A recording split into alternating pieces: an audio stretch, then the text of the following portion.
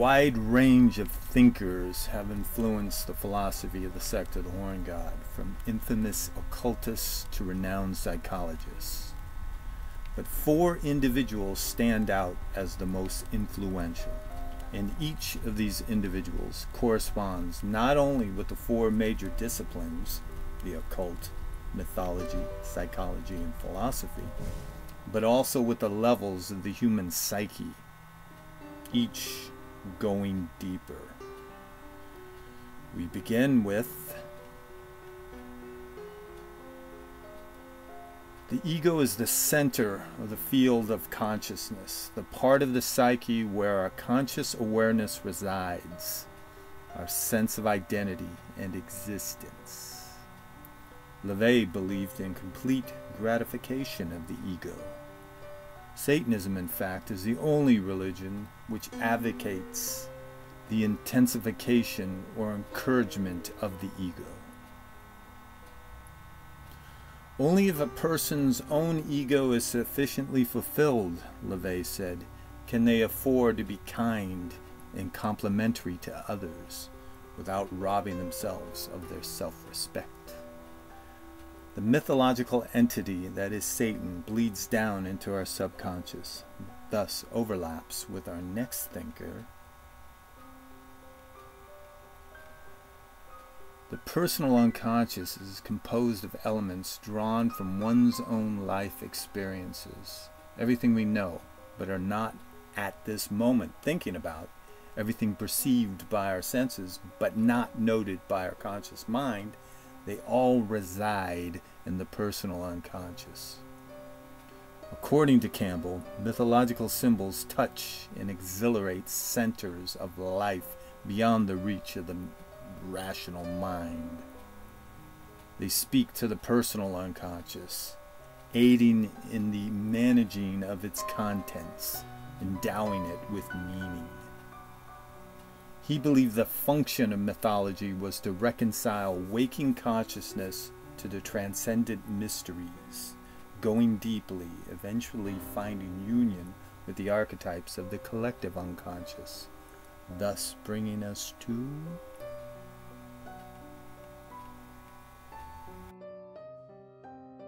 Carl Jung believed, unlike most of his contemporaries, that elements of an individual's nature are present from birth, that we have a blueprint already in us that determines the course of our lives.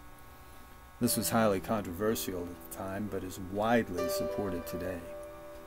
Evidence has been discovered that various species in the animal kingdom are born with behaviors uniquely adapted to their environment. It has been observed that these behaviors in animals are activated by environmental stimuli. In the same manner, Jung reasoned, human beings are brought to the fore. And like the unique behaviors of various species, Jung believed that we inherit what he called archetypes, universal thought patterns and images, much the same way all creatures inherit instinctive patterns of behavior.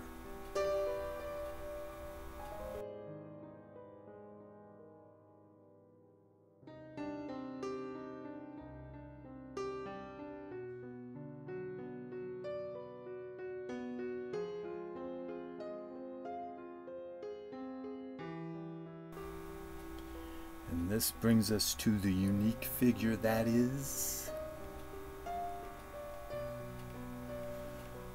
Among the greatest thinkers of the 19th or any other century was Friedrich Nietzsche.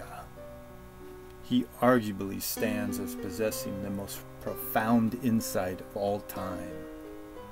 Nietzsche was able to tap into something deep in the psyche, an undercurrent of the collective unconscious, where he could not only perceive the pulse of humanity, but also patterns that opened vistas stretching far into the future.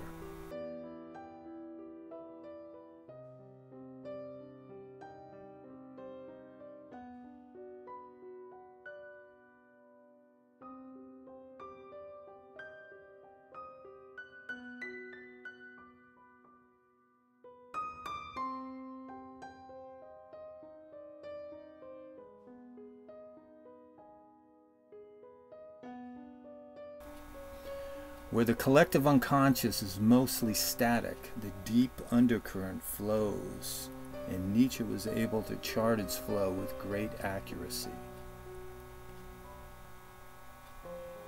Before his death in 1900, Nietzsche went mad. Some say his mental breakdown was brought on by syphilis. Others think it was brain cancer. But some wonder if it had been more to do with his ability to chart with clarity the flow of the deep undercurrent and the horrors that lie therein.